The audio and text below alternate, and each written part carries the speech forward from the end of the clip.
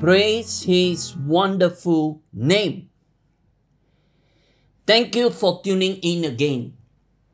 Thank you for taking your precious time out, just wanting to learn from His Word today. My text for this morning is taken from the book of Nahum, chapter 1 and verse 7. Chapter 1, verse 7. It says here, "The Lord is good. The Lord is good, a stronghold in the day of trouble, and He knows those who trust in Him." Shall we pray? Amen. Amen. Father, this morning, I thank you for the person of the Holy Spirit. I want to pray that your anointing will rest upon me, upon the hearers, upon the readers. We give you all the glory in advance. We pray in Jesus' wonderful and glorious name. Everybody say amen and amen. Now, this small, tiny book called the book of Nahum, it has 3 short chapters. Do you know what this book is all about? Anybody knows? Do you know what is the theme of this book? What does it try to emphasize right here in all these 3 chapters? If you don't know, let me tell you what this book is all about. It is all about the city of Nineveh and its judgment. You can see the name Nineveh appear 3 times in these 3 chapters. And every chapter, chapter 1, chapter 2, chapter 3, every single chapters of this book all bears the name called Nineveh. For example, you can see that in chapter 1 verse 1, the word Nineveh appeared right there. In chapter 2 verse 8, again, the city of Nineveh is mentioned there. And again in chapter 3 verse 7, the word Nineveh appeared again. So this book, the whole book of Nahum, is all about Nineveh. Nothing else but Nineveh and the judgment of God. I hope all of you can get it. It is that simple. It is about Nineveh and all about its judgment. How God is going to judge this particular city. Now, before we approach this book and study it in detail, allow me to give you its brief introduction first. First of all, let us see that there are 2 places. There are 2 places. Where are those 2 places? The first place is called Nineveh, and it's found in chapter 1 verse 1. The other place, the other name of that place beside Nineveh is actually Judah. Judah's name appeared in chapter 1 verse 15. So that's all about the 2 places. The first point concerning the introduction. Now come to the second and the last point before we go to the lesson proper. The second point is, beside the 2 places, it is the 2 prophets. Who were the 2 prophets that were sent to this city called Nineveh? Of course, the first one is called Nahum, found in chapter 1 verse 1. He was sent to Nineveh. Who else was the other prophet that was sent to this city called Nineveh? Can you remember any? Any one of you knows? Who was the other prophet that was sent to this same place called Nineveh? It is none other than the prophet Jonah. The prophet Jonah. Yes, you got it right. Jonah, you remember, God did send this man to this city called Nineveh. But when God called him to go, what was the answer he gave to God? He said no. And he went to the opposite direction. And as a result, God has to discipline this man. And God prepared a great fish just to swallow him up for 3 days and 3 nights. And God caused this prophet, God caused this man to fast for 3 solid days without food and without water right inside the great fish. So you can say he was kind of a lockdown under the MCO right inside the fish belly and nowhere to go. And in those 3 days, God gave him a free ride. A free ride using this great fish like a submarine. Like a submarine. God transported him from Tashi, which is our present day called southern Spain. From Tashi, God transported him all the way back to Nineveh. And Nineveh means our present day Iraq.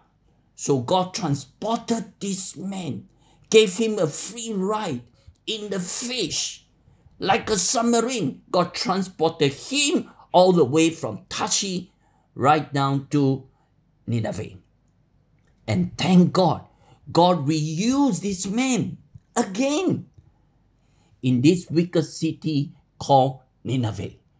So he only preached 8 simple words, and the whole city, 120,000 people, all turned to God in that one day. Do you remember that? Wow, that was a great, great revival that ever took place in the human history of man. Even on the day of Pentecost, only 3,000 got saved under the preaching of the Apostle Peter. But here, imagine 120,000 souls got saved in the preaching with just 8 words, and all happened just in one day. Wow, that was a great, great things that God has done. Now, 100 years have passed. Things went back to the normal. The Ninevites forget about all the things that has happened 100 years ago. Now they are back to square. They are back to their sin again. They are back to their violence again. Now God had to send the second prophet. And that second prophet was the prophet called Nahum. And God sent him to that place called Nineveh. Now you may want to ask me the question, why God had to send one more prophet to this same place again? Why? Why God has to take 2 books in the minor prophet just to prophesy to the same city? What is the answer? Why God have to take this trouble? The answer is very simple. Because God's heart is for the city. God's heart is for the city. His heart is for the souls of men. Remember that. His heart is for the souls of men. He desires wicked people, wicked men, to hear his message so that they can turn from their sin, so that they can come back to God. Amen and amen. Now, so much about the introduction. Now let me get into this tiny book called the book of Nahum that has only 3 chapters. And since it has only 3 chapters and is concerning the judgment on Nineveh, I've divided it under 3 main heading or 3 main outline. Number 1, is judgment declared. Judgment declared. That is chapter 1. Number 2, judgment described. Judgment described. That is chapter 2. Number 3, judgment deserve. Judgment deserve. That is chapter 3. Notice first of all, point number 1, judgment declared. Judgment declared. Chapter 1. Now, how did God declare this judgment on Nineveh? Now, I'm going to read to you from the book of Zephaniah, chapter 2 and verse 13. I'm going to read to you Zephaniah chapter 2, verse 13. Zephaniah the prophet was the contemporary to Nahum. That means he lived almost the same time as Nahum. And he prophesied this same word at a different place concerning Nineveh. Zephaniah chapter 2 verse 13. And this is what it says here. And he will stretch out his hand against the north. Talking about God stretching out his hand against the north. And what did God say? Destroy Assyria. Destroy Assyria. And make Nineveh a desolation as dry as the wilderness. Can you see God declaring what is going to happen to Nineveh? So first of all, let us see God's anger being portrayed right here in the first 14 verses of chapter 1. Now, in chapter 1, verse 2, it tells us very clearly that God was angry. Look at verse 2. Say, God is jealous and the Lord avenges. The Lord avenges, what is the word? And is furious. So here you can see the anger of God being portrayed right here. God was very, very angry. You may say, who was God angry with? The answer is God was angry with his foe. That's point number 1. God's foes. F-O-E-S. God was angry with his enemy. Look at chapter 1 verse 2 again. God is jealous. The Lord avenges. The Lord avenges and is furious. The Lord will take vengeance on his adversaries. And he reserves wrath for who? For his enemies. You may ask me, who was God's enemy? The answer is the Ninevites. Now, why were the Ninevites became God's enemy? Listen carefully.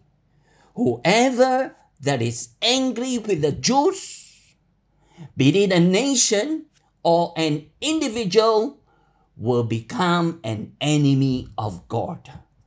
What did I say? Whoever that is angry with the Jews, be it a nation or an individual, will automatically becomes God's enemy. Now, throughout history, the Ninevites always tortured the people of God. They always mistreated them. That is why they became the enemy of God as a result. Therefore, God assigned for them only his wrath, his anger, his indignation. This is why in chapter 1 verse 2, the last sentence, it says, he reserves what? Wrath. He reserves wrath. For who? For his enemies. So that is God's foe. Point 1. Now we look at God's fury. God's fury. F-U-R-Y. Now you see how God displays his anger right here in chapter 1 of Nahum. Chapter 1 verse 3 talks about his anger being displayed right in the storm, right in the whirlwind, right in the clouds, and on the earth. In chapter 1 verse 4, His anger can be seen right in the sea, in the river, and also in the forest. In chapter 1, verse 6, I want you to read what it says here. This is how Nahum began to describe concerning the fury of God. What he says here in chapter 1, verse 6. He says, who can stand before his indignation? And who can endure the fierceness of his anger? His fury is poured out like what? Like fire, and the rocks are thrown down by him. I'm sure you have seen people getting angry before. Have you? I'm sure you do. In all your years of growing up, you have seen people getting angry. They can be the teacher. They can be your father or mother. They can be your brother, your sister, or even your boss. When you see people getting angry, it must have been a very terrible sight to look at. Is it not true? One more to say, when God is angry. Think of it. One more to say, when God is angry. Look at all the things that he displayed in terms of using the nature, be the cloud, be the earth, be the sea, be the river. He displayed all his anger right there for us to see. Now look at chapter 1, verse 8. It says what? Concerning Nineveh. How God is going to use the overflowing flood to make an utter end of that place. Can you see that? He wants to make an utter end of that place using flood water. In chapter 1, verse 10, he says, they, referring to the Ninevites, they shall be devoured like stubble, fully dried. Have you ever happened to burn grass before? When they are wet, it is not easy to burn, but when it becomes dry, like stubble, fully dry, like described here in chapter 1, verse 10, it will be easily burnt off. So that's the description. How fast Ninevites will be consumed and destroyed within minutes and within hours. So we have seen God's anger being portrayed. Now we want to look at God's assurance. God's assurance being prophesied right here. So we have looked at chapter 1, verse 1 to 14. Now we come to the assurance that have been said, that have been prophesied right here. And we are going to read only one verse before we go to chapter 2. So on one hand, there's from verses 1 to verses 14, you see the fury of God, the anger of God being displayed on the Ninevites. Now we're going to see only one verse. We're going to see the favor of God, the assurance of God, the comfort of God that God gives to his people, Judah. First of all, let us see his mercy. His mercy. It is found in chapter 1, verse 12 and verse 13. It says here, the last part of verse 12, though I have afflicted you, I will afflict you no more. Verse 13, for now I will break off his yoke. That means referring to the Ninevites. I will break off his yoke from you. You'll no more be under bondage. You'll not be under the slavery of the Ninevites. I will break off your chain, your yoke, and I will burst your bonds apart. So God says, I'm going to set you free, Judah. You were once under their bondage, under the clutch of their hand, being tortured, being killed by them. From now on, I'm going to show you mercy. I'm going to set you free. So that was the assurance God gave to the people of Judah. Now, number 2, beside we see his mercy, now we are going to see his message. So what was the message right here. The message comes in two ways. The first one is bad news to the Ninevites. Bad news to the Ninevites.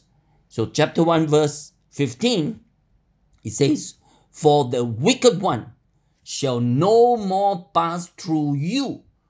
He is utterly cut down." So here God gave a bad news to the Ninevites, telling Ninevites, there's the end for you. You'll no more pass through the land of Israel again.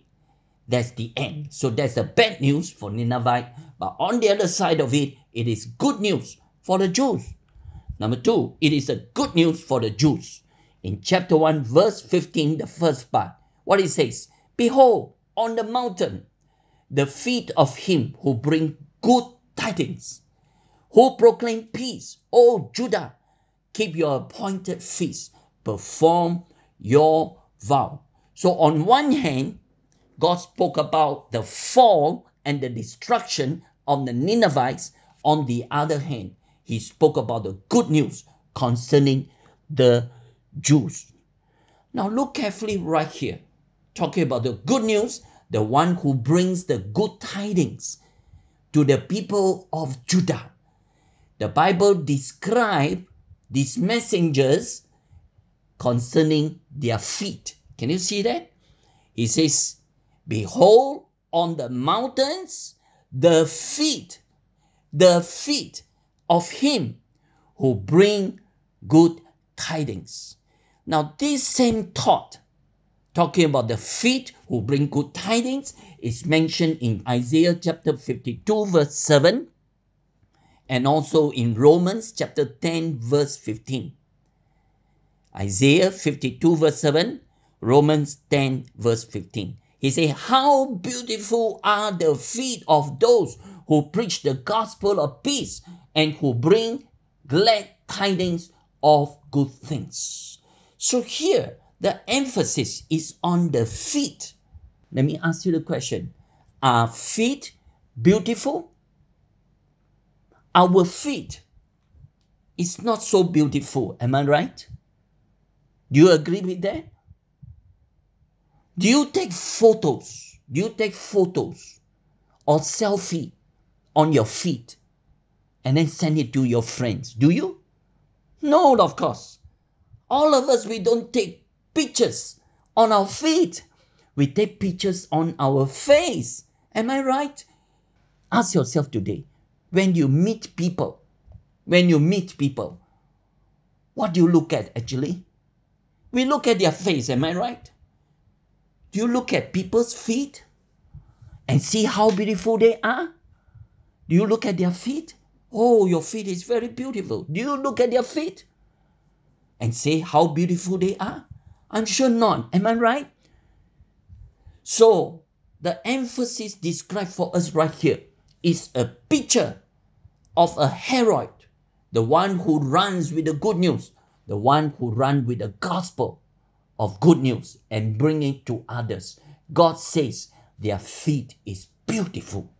Their feet is beautiful. Amen. Amen. How many times we put so much emphasis on our look? Is it not correct? Yes, we put so much emphasis on the look, but we forget about the feet. What is more important to God today is not your face. I know face is important, but to God, it's more important is the feet. Are you using your feet to bring the good news of glad tidings to others? That is the most important thing of all. So very quickly, we have touched on point number 1, the judgment declared, chapter 1. Now we are going to move on to judgment described, chapter 2. The judgment described, chapter 2. Here, Nahum described in details how Nineveh is going to fall. Here, he is just like a news reporter. Here, he can see it with his own eyes. Pictures, things, the scene that has happened. just unrolling right before his eyes, as if like he seen it already happened, even though it hasn't happened yet. It is still in the future, but he can see it all in details. First of all, he saw the attackers. So Nahum begins. He began with the attackers, found in chapter 2, verse 1 to verse 12. So here, chapter 2, verse 1, what it says? He announced the attackers, chapter 2, verse 1, he who scatters has come up before your face. So here, Nahum is actually announcing the attackers that's going to come upon the Ninevites. So in chapter 2, verse 3, he described their weapons. He said their shield will be red in color. Number 2, he described their warriors. Not only described their weapons, he described their warriors.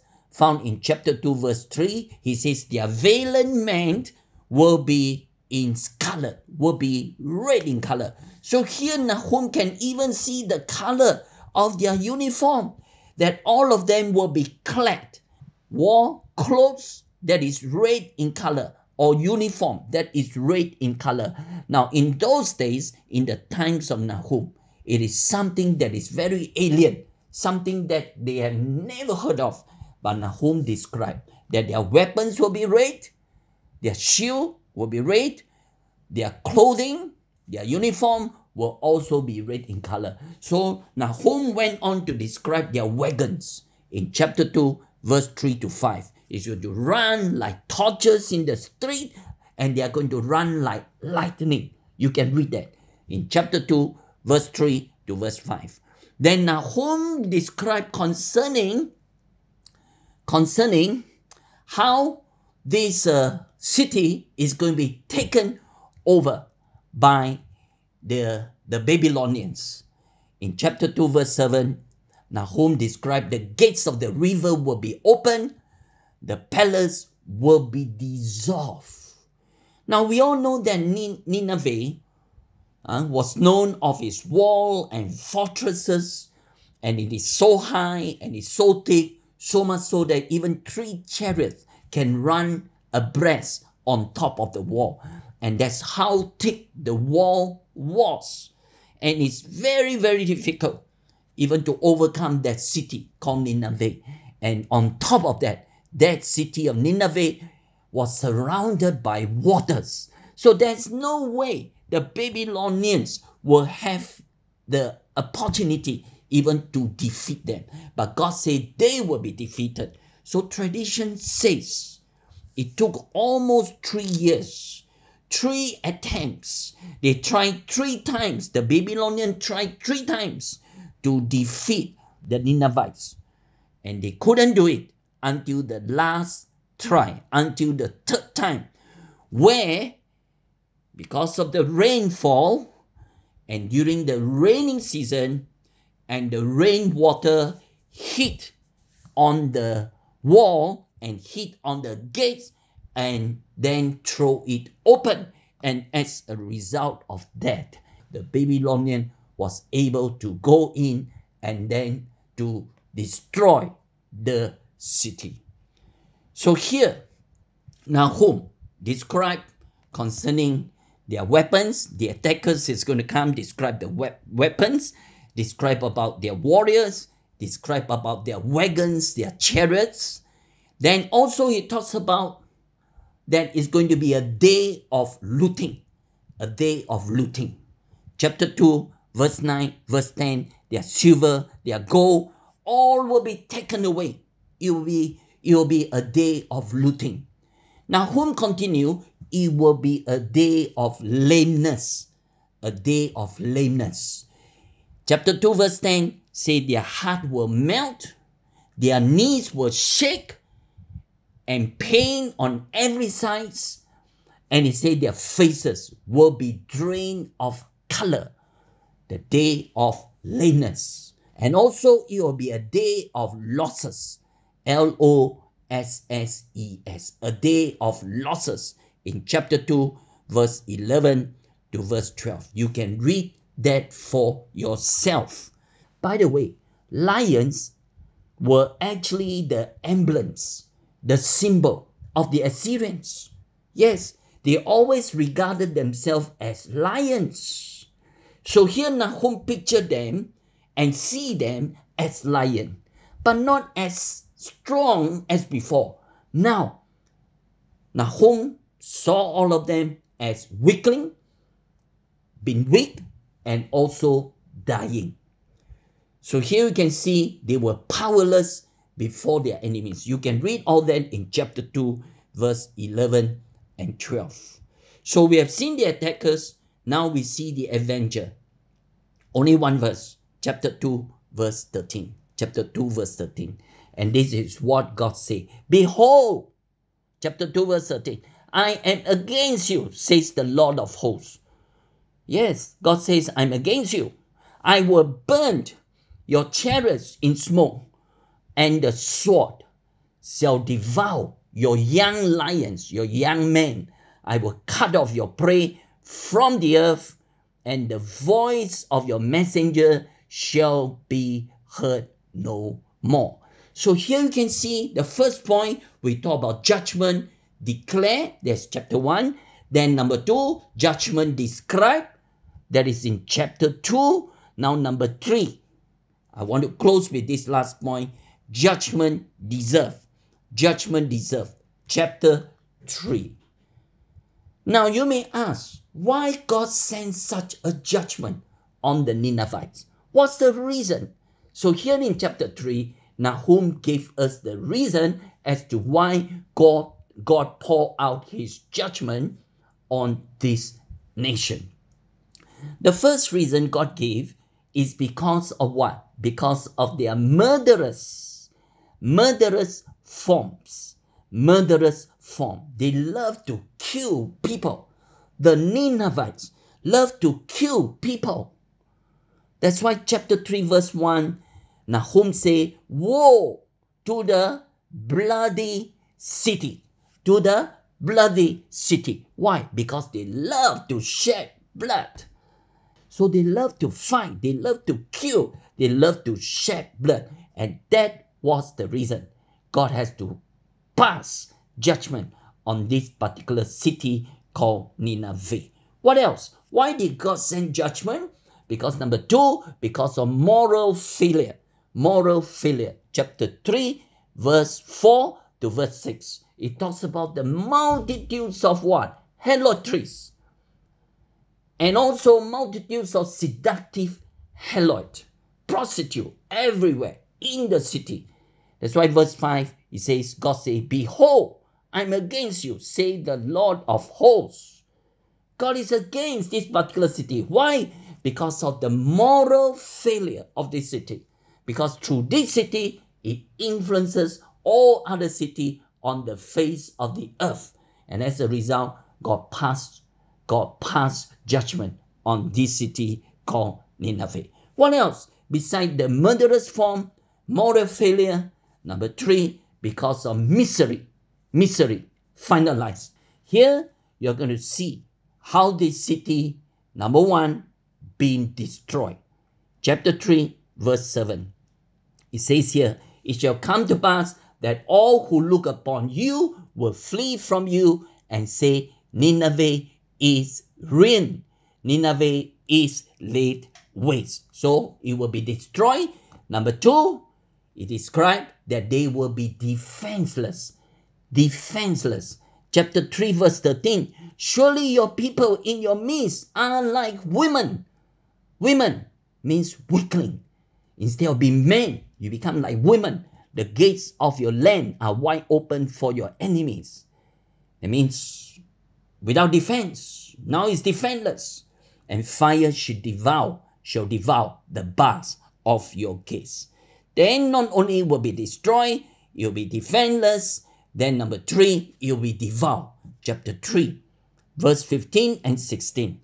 It says here, there the fire will consume you, the sword will cut you down, and they will devour you like the swarm of locusts.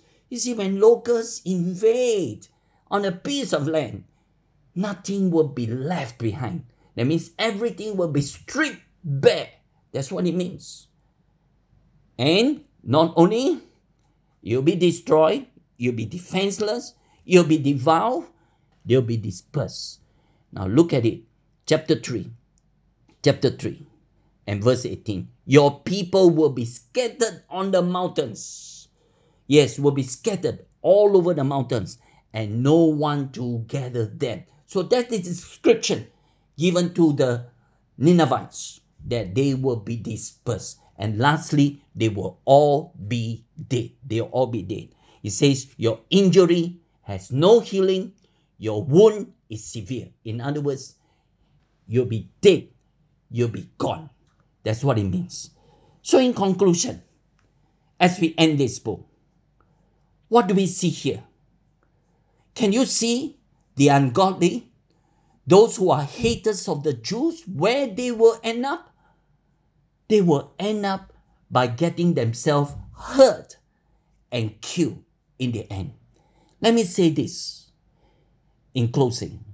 Nobody can fight against God and win. Nobody can fight against God and win. Nobody can. This applies to nations of the world as well as to individuals. Remember that. Shall we pray? Amen and amen. Lord, we thank you that you are sovereign, that you are mighty. Thank you that you're watching over Israel today, and that you're watching over your church that is all over the world. May your sovereignty rule over this world and over all the kingdoms of men. We praise you. We love you. We give you all the glory. We pray in Jesus' mighty and glorious name. Amen and amen. I hope I can hear from you all again next time on the next book, which is the book of Habakkuk. God bless you. Amen and amen.